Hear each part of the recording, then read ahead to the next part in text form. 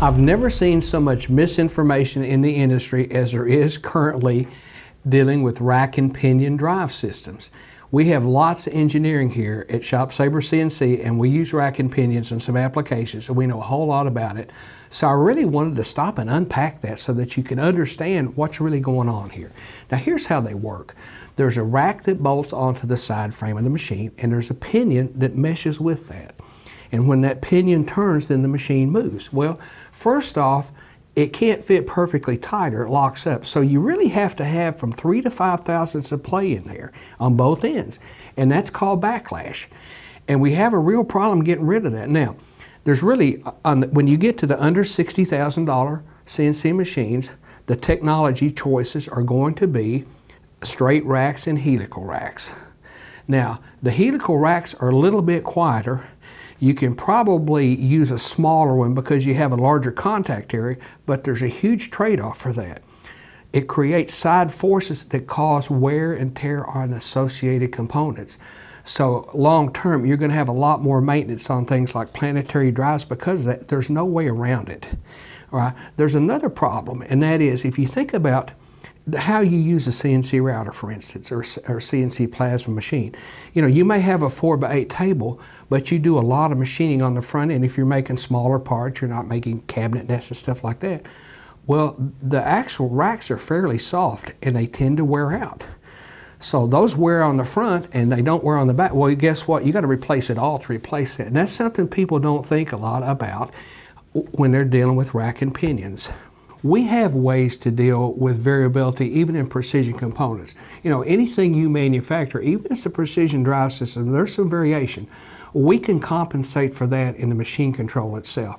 Once we teach the machine control what the variability is, then it compensates for it and it adjusts the part.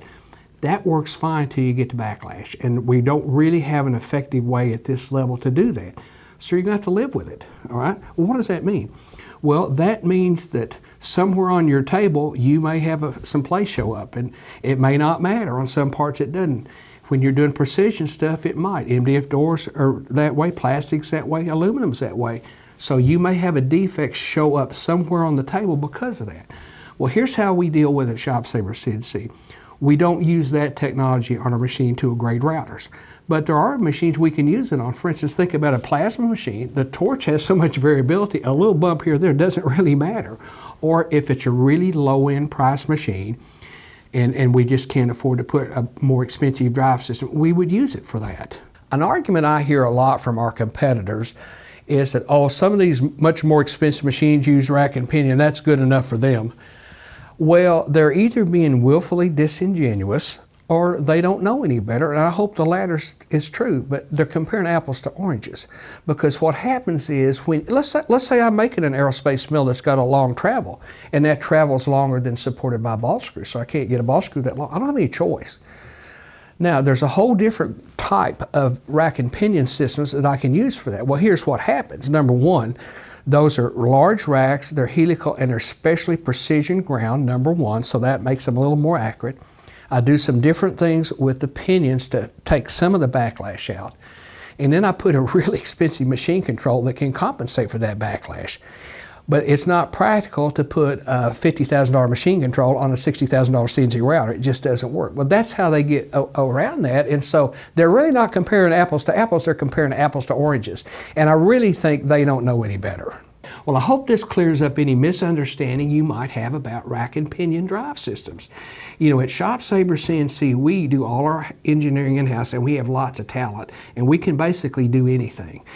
You've got to remember, when you design a machine tool for a certain price point, you know, you have to figure out what's the best technology for the value for the customer, for the accuracy that they need.